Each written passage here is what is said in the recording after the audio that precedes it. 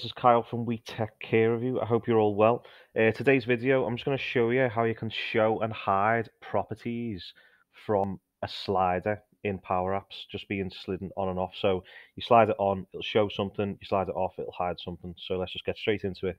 So as you can see, I've got a PowerApps canvas, just created a new one here. And I will just insert a toggle. This will also just work with a checkbox. But what we want to do is, say, for example, you're building your app and you've got a toggle where it's like, yep, on, off. When they select on, you want a load of stuff to show. When they select off, you want all that stuff to be hidden. So what we want to do, I'm just going to insert some labels here. I'll just put hello. I'll just put another one saying, I like pizza. I love pizza.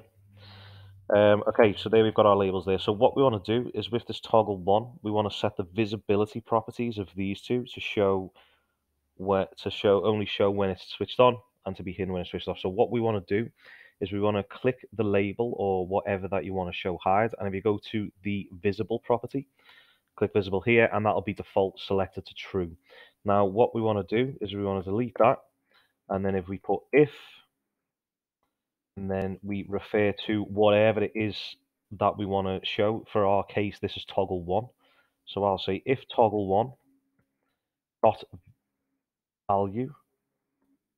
So if the value of toggle one is equal to true, then the visibility should be true. Else, the visibility should be false. Now, there's a million ways you could change this. You know, if the toggle dot value equal false, then you want it to be false, else true. This all just depends on your certain situation. What does you want as that end default value? But now basically I'll just put that. I'll just copy that for the other one as well. So I just want to show you this as well. Visible. Okay, so now you can see that that's switched off. So now if I switch that on, both of those will show. And there he is. So that's how easy it is. So literally, you use your if statement if the toggle value equals true. So again, just as well, even though this does say on and off, with these sort of Boolean values, your check boxes or your toggles, it's true or false values. So yeah, if the toggle one dot value is true, we want to show our visibility to be true.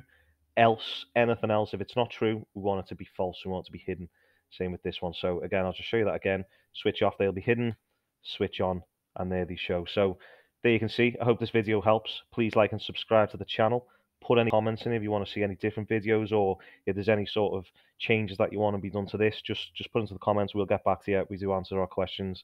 And yeah, thank you very much. Take care.